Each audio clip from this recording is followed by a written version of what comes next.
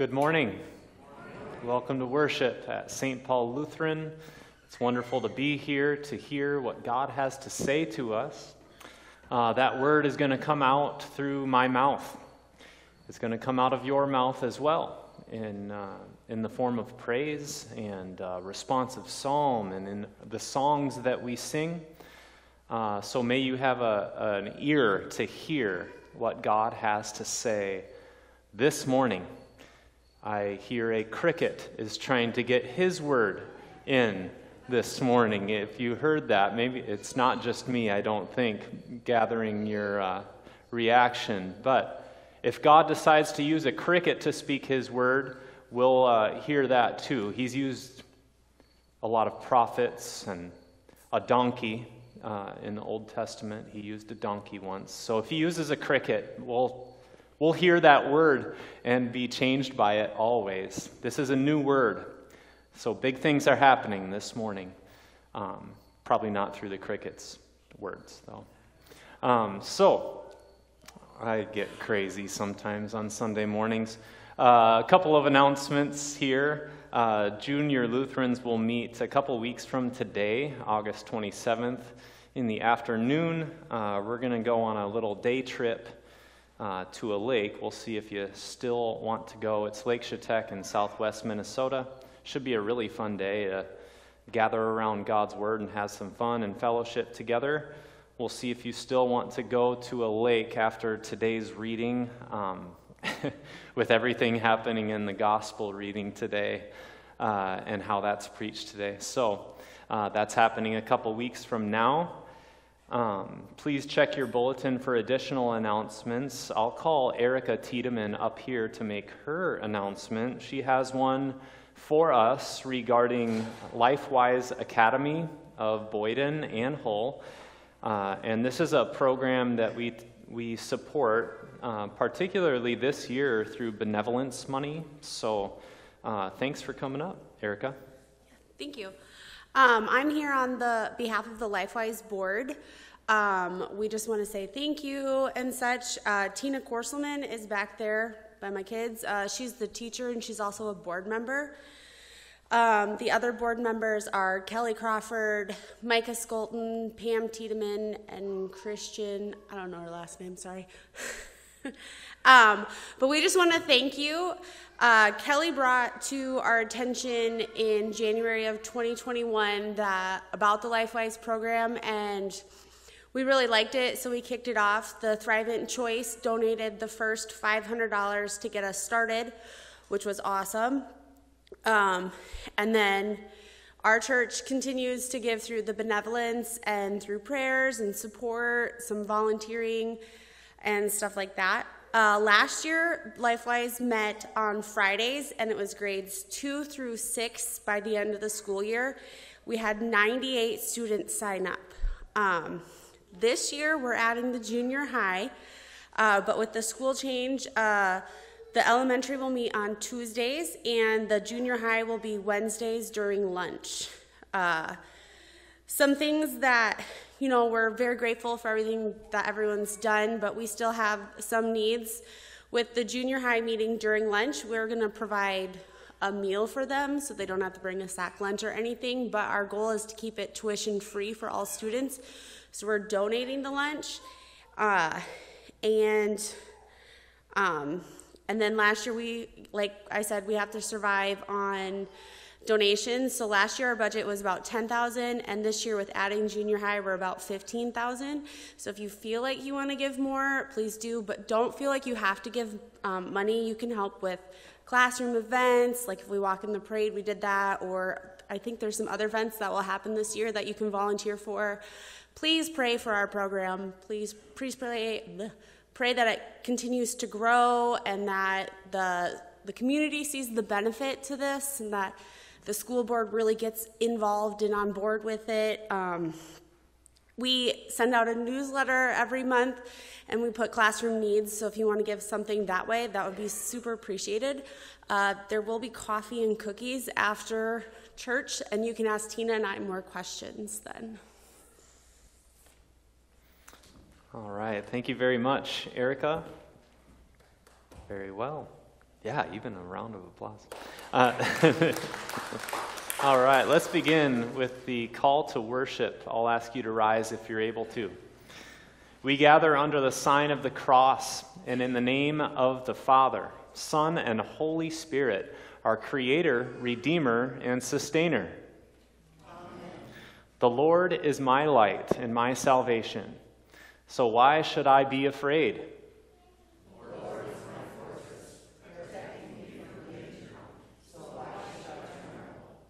When evil people come to devour me, when my enemies and foes attack me, they will stumble and fall.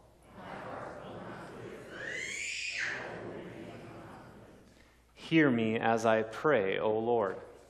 Be merciful and answer me. My heart has heard you say, "Come and talk with me."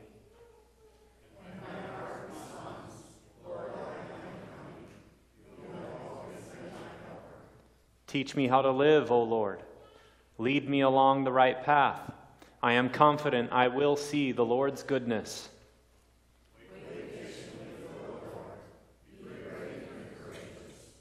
Yes, wait patiently for the Lord. Our opening hymn is "My Hope is Built on Nothing Less," 293.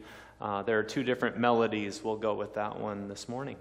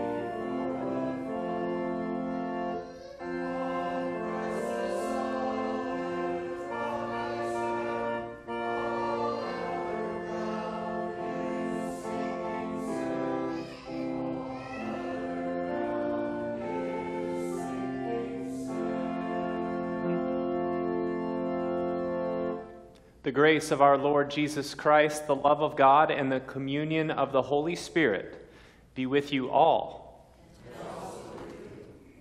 Almighty God, to whom all hearts are open, all desires known, and from whom no secrets are hid, cleanse the thoughts of our hearts by the inspiration of your Holy Spirit, that we may perfectly love you and worthily magnify your holy name. Through Jesus Christ, our Lord. Amen. If we say we have no sin, we deceive ourselves, and the truth is not in us. But if we confess our sins, God, who is faithful and just, will forgive our sins and cleanse us from all unrighteousness.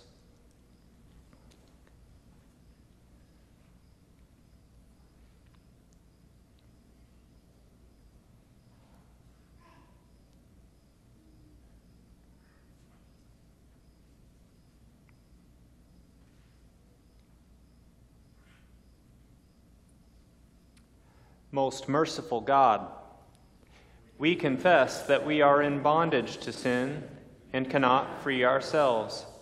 We have sinned against you in thought, word, and deed, by what we have done and by what we have left undone. We have not loved you with our whole heart. We have not loved our neighbors as ourselves.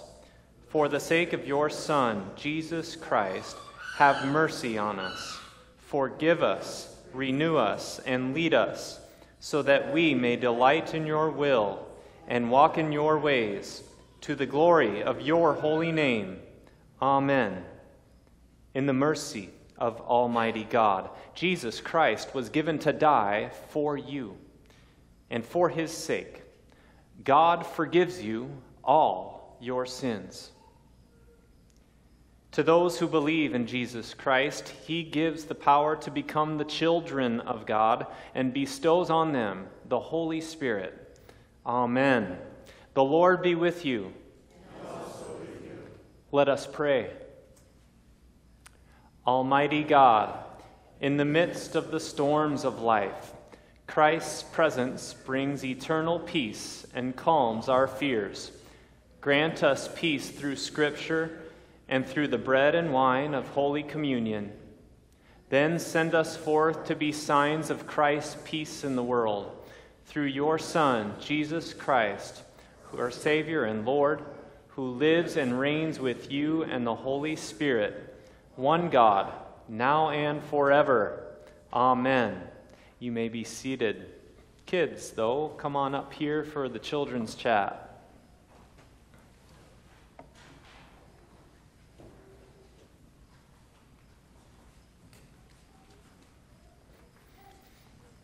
All right. Good morning, kiddos. So it is still summer. I suppose it's winding down in some ways. Sorry about that news, or to remind you. But I bet you've played in some water this summer. Is that true? I know all of you have quite a bit. It's pretty fun. It's fantastic. Feels great. Does water ever scare you, though? Have you ever been in a situation when it becomes, I don't know, even terrifying? I didn't have that feeling yesterday. Sometimes thunderstorms can produce that. You look at the power of the lightning and you hear the power of the thunder. That can do it. Yesterday, when our family went to a lake, and me and Silas, we went on a double kayak. So he had his space to put his oar into the water, and I had my paddle to get moving along the lake. But the wind, it was moderate. It was making some waves, and we stuck our oars into the water, our paddles, and really pulled. And then after a few pulls, I looked up, and we hadn't gone anywhere. We were going into the wind-produced current, and it was deflating. Well, eventually we got enough speed going, and it was fine.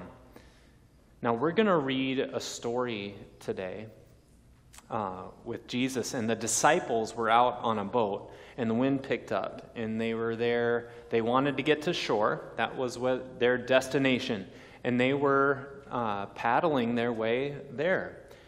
But the wind picked up, and a storm produced this wind. And what does wind do to the water?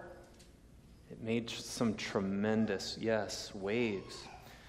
So they didn't get anywhere that afternoon. And then it became evening. Again, stuck in the middle, pretty much was as far as they could get. And they were running out of energy. Their They're getting wet from above. The lake water is pouring over the boat. It's super scary. And then it got night. Still couldn't get anywhere. It's the middle of the night. It's a storm. They're afraid that the boat's going to go down. And Jesus told them to get in that boat. And so they're like super scared of what could happen. And then Jesus, they start to see a figure, what looked to them like a ghost, walking on the lake. Now imagine you're tired, you're delirious, you're at your wit's end already, and then a phantom. But then you start to recognize it's Jesus is coming toward you, the person that told you to get into this boat that they've been on for more than half a day. And they were terrified. When we read this story, kids, I want you to pay attention to what Jesus does, what he does to their fear. He speaks.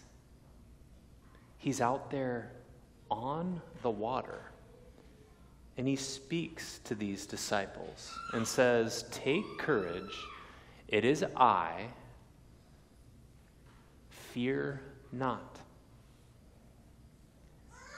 And Peter is going to interject himself into the story, but more than anything else, I want you to pay attention to what Jesus does with Peter, with these disciples.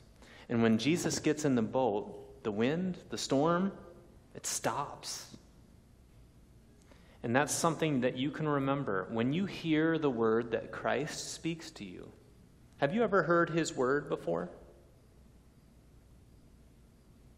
Is God's word, Jesus Christ, for you? Have you heard it? You sure have. First in your baptism, and then we try to put that in your ear as often as we can. Even every day. Every Sunday for sure. So when you have Christ's word in your ear, you've got it all.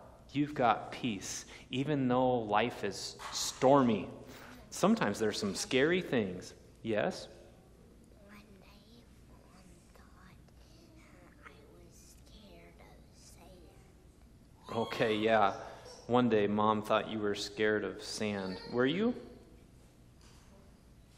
There will be times that you are scared, but guess what? God's word for you is forever. He's decided that, to give you his word, and that will give you a lot of peace. Let's pray.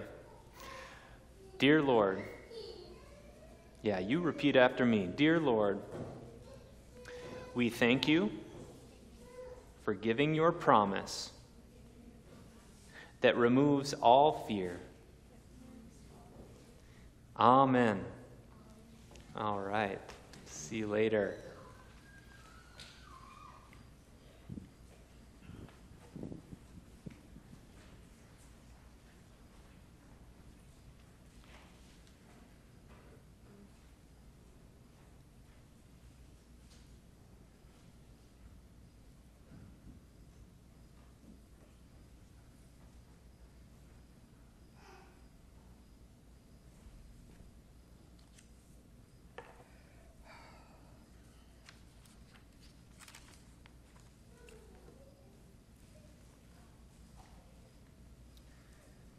Good morning.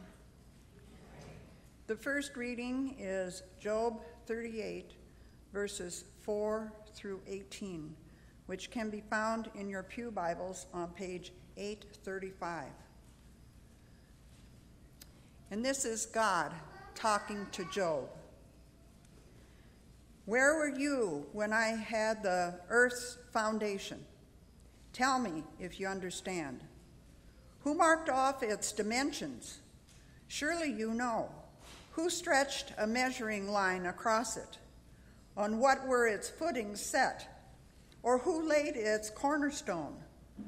While the morning stars sang together and all the angels shouted for joy. Who shut up the sea behind doors when it burst forth from the womb? When I made the clouds its garment and wrapped it in thick darkness, when I fixed limits for it and set its doors and bars in place, when I said, this far you may come and no farther, here is where your proud waves halt? Have you ever given orders to the morning, or shown the dawn in its place, that it might take the earth by the edges and shake the wicked out of it? The earth takes shape like clay under a seal. Its features stand out like those of a garment. The wicked are denied their light, and their upraised arm is broken. Have you journeyed to the springs of the sea, or walked in the recesses of the deep? Have the gates of death been shown to you? Have you seen the gates of the shadow of death? Have you comprehended the vast expanses of the earth? Tell me if you know all this. Our responsive reading is from Psalm chapter 18, verses 1 through 16, which can be found in your pew Bibles on page 855. It is also displayed on the screen.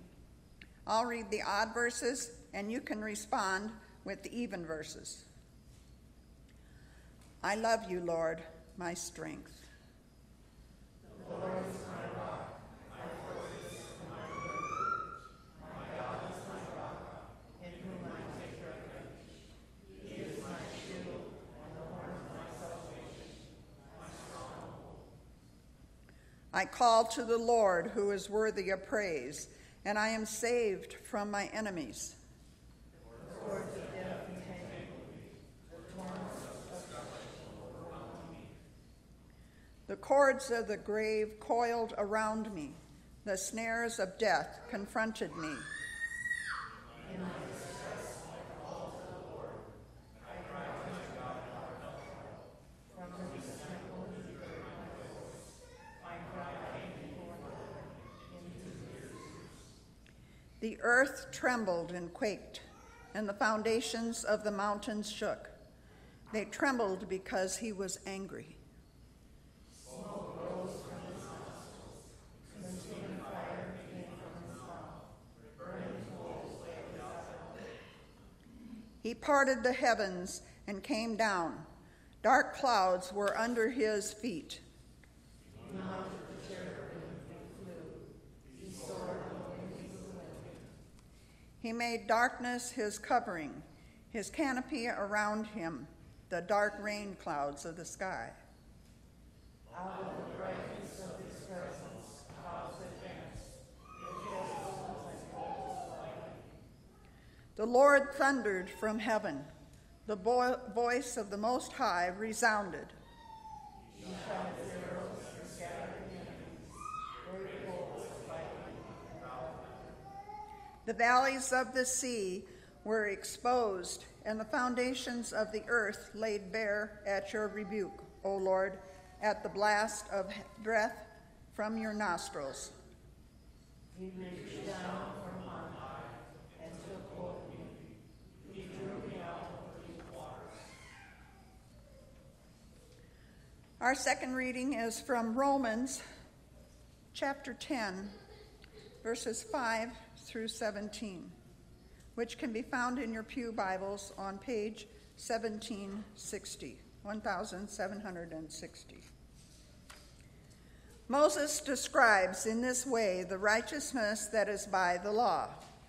The man who does these things will live by them, but the righteous that is by faith says, do not say in your heart, who will ascend into heaven? That is, to bring Christ down. Or who will descend into the deep? That is, to bring Christ up from the dead. But what does it say? The word is near you. It is in your mouth and in your heart. That is the word of faith we are proclaiming. That if you confess with your mouth Jesus is Lord and believe in your heart that God raised him from the dead, you will be saved. For it is with your heart that you believe and are justified, and it is with your mouth that you confess and are saved. As Scripture says, anyone who trusts in him will never be put to shame, for there is no difference between Jew and Gentile. The same Lord is Lord of all, and richly blesses all who call on him. For everyone who calls on the name of the Lord will be saved. How then can they call on the one they have not believed in? And how can they believe in the one of whom they have not heard? And how can they hear without someone preaching to them? And how can they preach unless they are sent? As it is written, how beautiful are the feet of those who bring good news. But not all the Israelites accepted the good news. For Isaiah says, Lord, who has believed our message? Consequently, faith comes from hearing the message, and the message is heard through the word of Christ. Here ends the readings.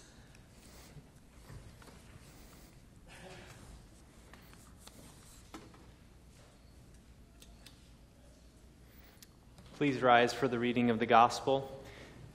The Holy Gospel according to St. Matthew, the 14th chapter. Immediately, Jesus made the disciples get into the boat and go on ahead of him to the other side, while he dismissed the crowd. After he had dismissed them, he, Jesus, went up on a mountainside by himself to pray. Later that night, he was there alone, and the boat was already a considerable distance from land, buffeted by the waves because the wind was against it. Shortly before dawn, Jesus went out to them, walking on the lake. When the disciples saw him walking on the lake, they were terrified. "It's a ghost," they said, and cried out in fear. But Jesus immediately said to them, "Take heart, it is I. Fear not." "Lord, if it's you," Peter replied, "tell me to come to you on the water." "Come," he said. Then Peter got down out of the boat, walked on the water, and came toward Jesus. But when he saw the wind, he was afraid, and beginning to sink, cried out, "Lord, save me." Immediately Jesus reached out his hand and caught him. "You of little faith," he said, "why did you doubt?" And when they climbed into the boat, the wind died down. Then those who were in the boat worshipped him, saying, "Truly you are the Son of God." This is the gospel of our Lord Jesus Christ.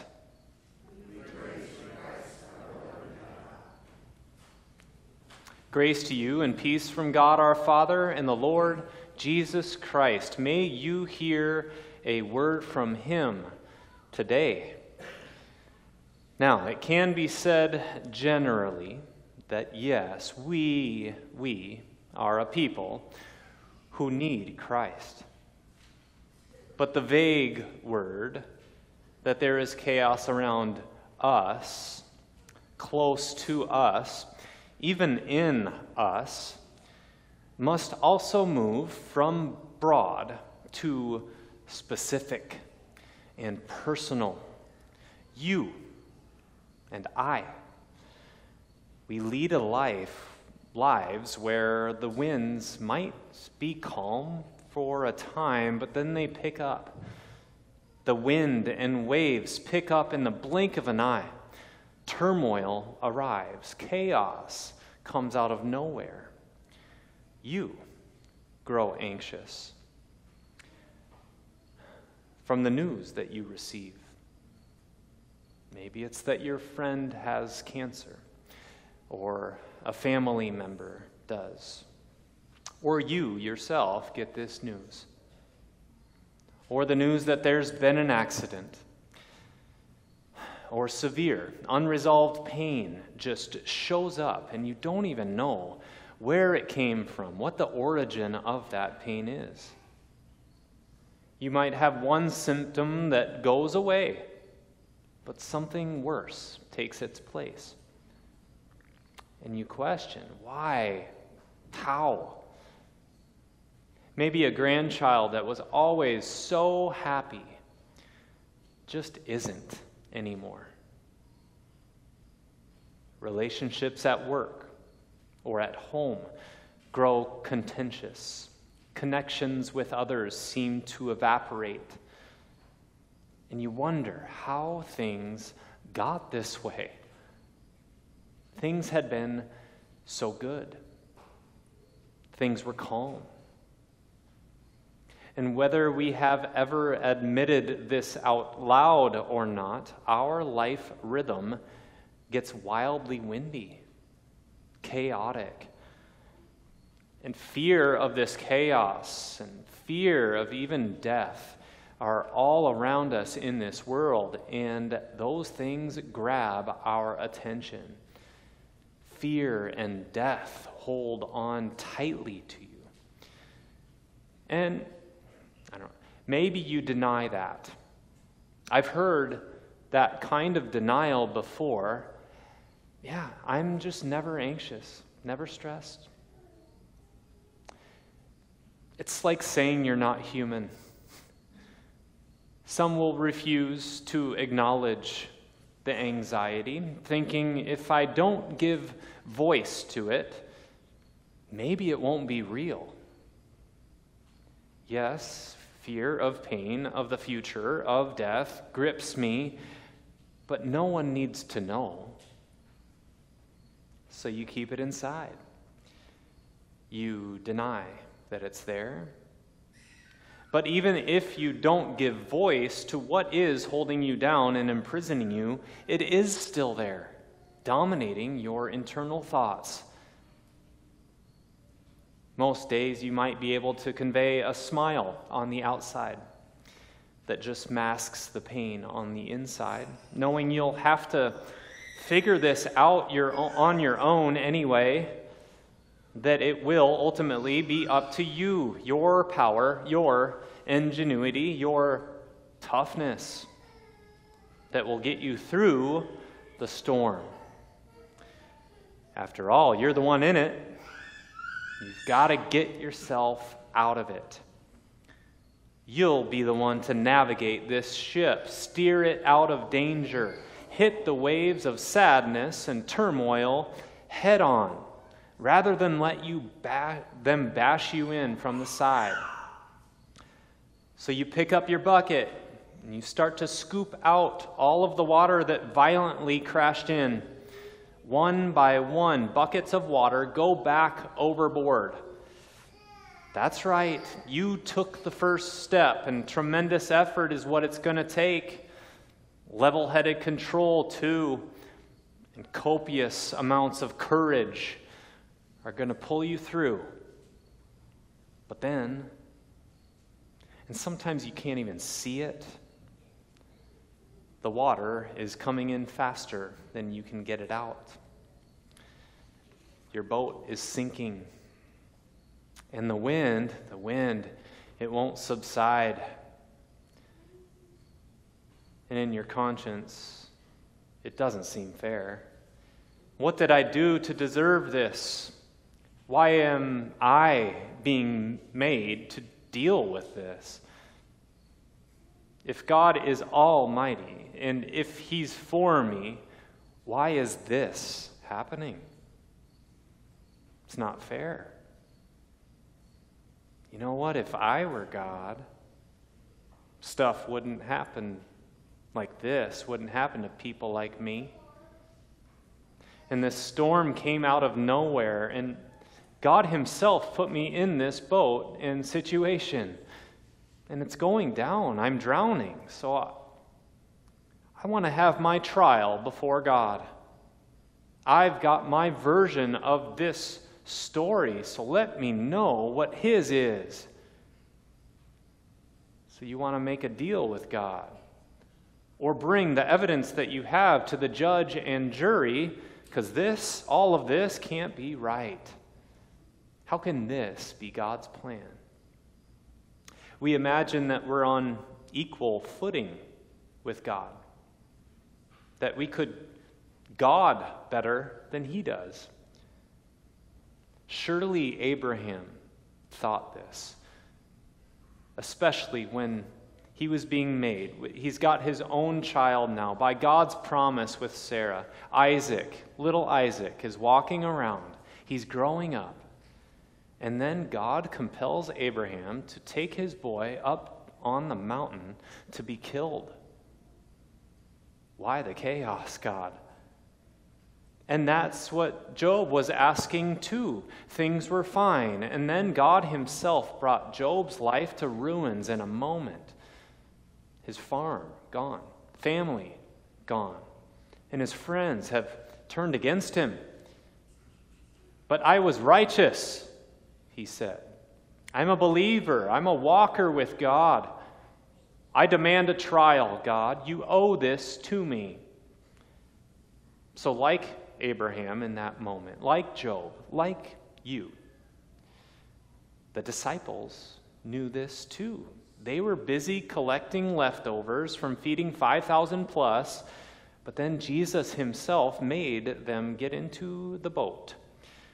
What should have been a short voyage took all of the afternoon and then the evening, and now it's 3 a.m, and the mighty wind and crashing waves are preventing them from getting anywhere, let alone to the safety of the shore.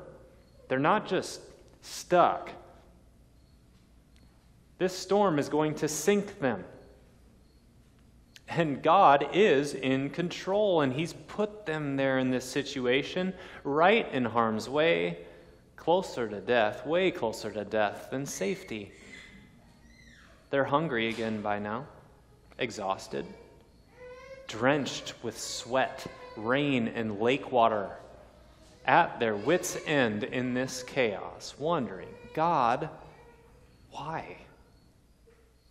Well, God must have it out for them, they think. The wrath of God is being directed their way, not generally, but specifically, personally. And in the troubled, delirious state of mind they're in, they start to see something. And it's real. There's a figure. Jesus? He looks like a ghost, a phantom, walking on the lake. The one who compelled them to get on this cursed boat is walking on the water toward them. For all of the disciples, it's too much. These grown men cry out in fear. It's terrifying. What is God going to do to us now? Jesus speaks. He speaks the same exact words spoken to Moses and the Israelites looking across a parted Red Sea, wondering if it's safe to cross. The same voice that Abraham heard when the knife was in his hand, ready to slay his beloved son Isaac. And Jesus said this to the terrified disciples, "Take heart, it is I. Fear not. It is I. Don't be afraid." Before then, all the disciples were sensing in their life and their world was chaos. They were feeling the attack from God, separation, complete separation from their Lord, until the Lord speaks the word, "It is I. Fear not."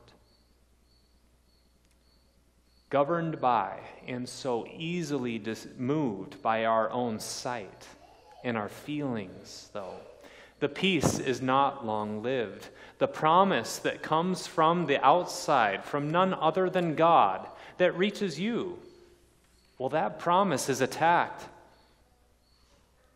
The word is made to seem flimsy when all that you see, the wind, the waves, the destruction, is so terrifying.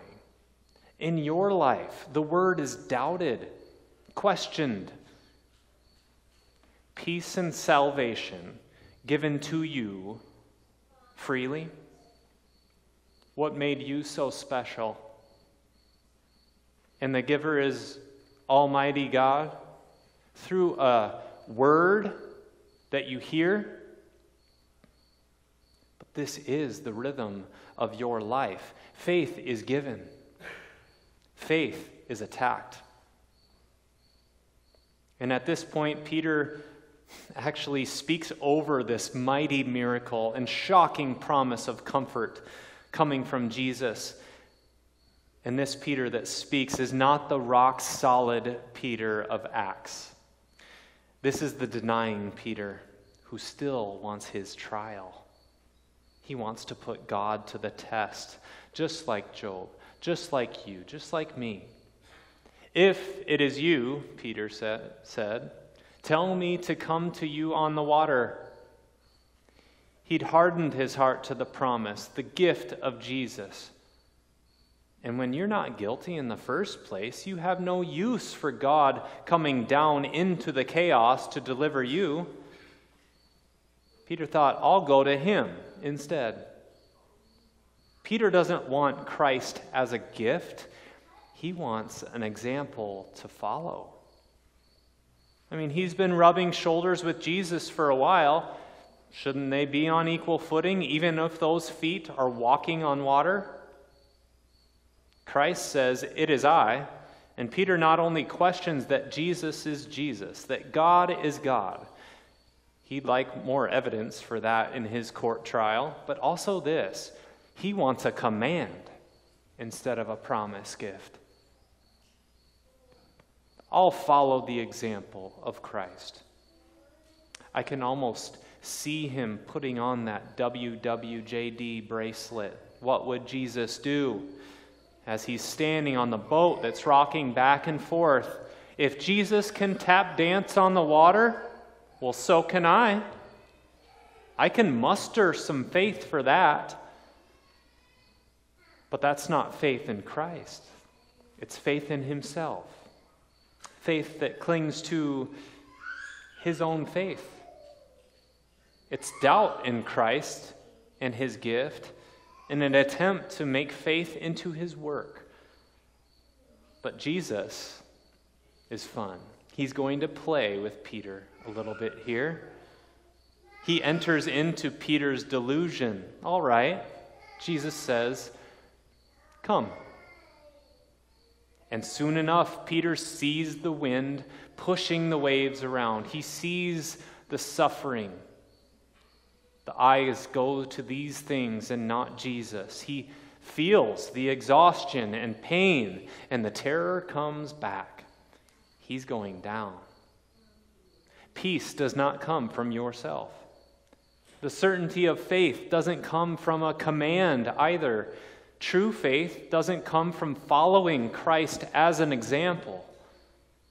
It doesn't come from what you see at all, but by hearing the word Christ speaks. The voice of God, the one that baptized you. His promise of forgiveness, a sheer gift. And what will Peter get for his doubt? What will you get for yours? For doubting the word and throwing yourself around by what is seen and felt instead. For doubting that God can God when the chaos is so strong and you're getting tossed around and terrified. When your eyes and faith are removed from Jesus and become attached to how wonderful you are, you, like Peter, will cry out to the only one who can walk on water and has no limits, the only one who can save. And you'll say, Lord Jesus, save me. And this is what Jesus does. He reaches out his hand and catches you. He uses your death and then removes you from it. He connects you back to him and his resurrection. And we all fear still what the storm can do. In this world, that doesn't stop. The chaos is truly too powerful and terrifying for us to deal with. But God doesn't. He doesn't leave you. The miracle is about God's unrelenting pursuit to deliver you from fear. He alone is trustworthy. He alone has the power of God to save, and this power is greater than any other power working against him. Chaos, doubt, fear, even death will not separate you from God. Just as described in Psalm 18, Jesus demonstrates here in this story and in his word today. He comes down to you and scatters the enemy. He routs them. He draws you out of deep waters and rescues you from death. The power of salvation is not in your hands, but in the saving voice of Jesus Christ that announces, "Take heart, it is I. Fear not." Amen. You may remain seated now as we sing our hymn of the day, 467 in the green hymnal. Eternal Father, strong to save.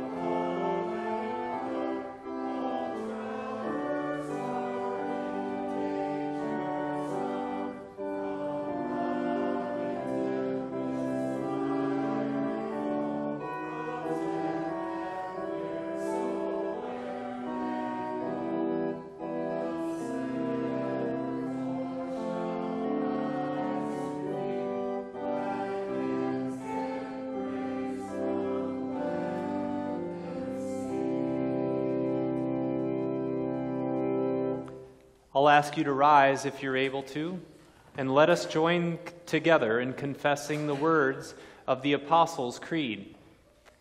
I believe in God the Father Almighty, creator of heaven and earth.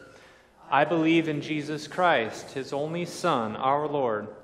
He was conceived by the power of the Holy Spirit and born of the Virgin Mary. He suffered under Pontius Pilate, was crucified, died, and was buried. He descended into hell.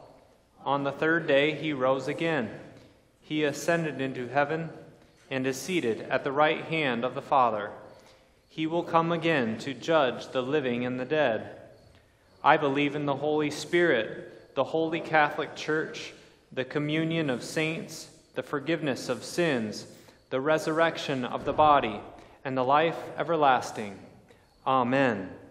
Let us pray for the whole people of God in Christ Jesus, and for all people according to their needs.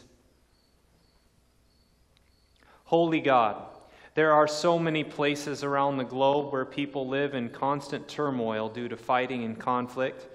Bring a lasting peace to war-torn areas. Bring peace to families and communities that struggle for stability. Bring peace to relationships and help us center our lives in you. Lord, in your mercy, loving God, your creation is such a magnificent work of art. Help us to appreciate your handiwork and to stand in awe of all that you have formed.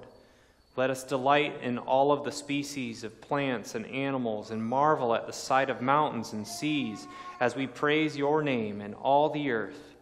Lord, in your mercy. Gracious Lord, we pray that you would refresh and renew those who are away from home on vacation. Grant that they may find rest and recuperation from their daily tasks and spend quality time with family. Let them return home with peace-filled hearts. Lord, in your mercy. Healing God, we ask your tender care to be with those who are suffering this day in mind, body, or spirit.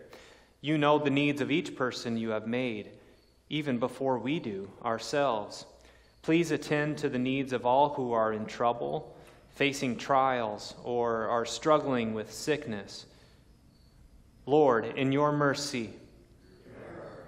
Into your hands, O Lord, we commend all for whom we pray, trusting in your mercy through your Son, Jesus Christ, our Lord.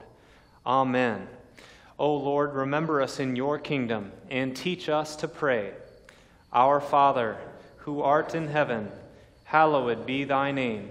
Thy kingdom come, thy will be done, on earth as it is in heaven.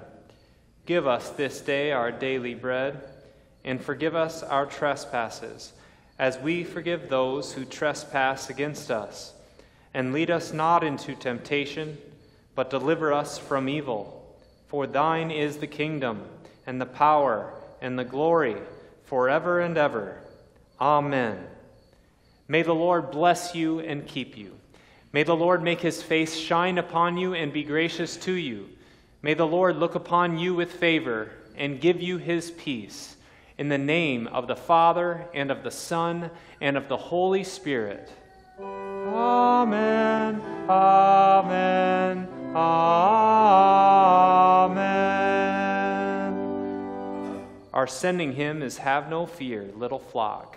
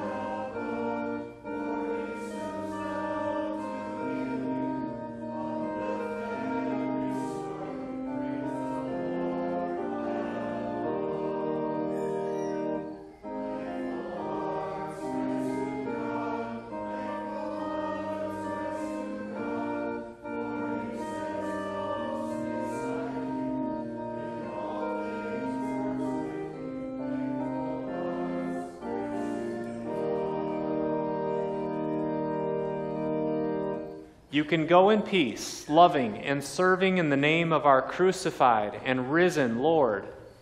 Thanks be to God.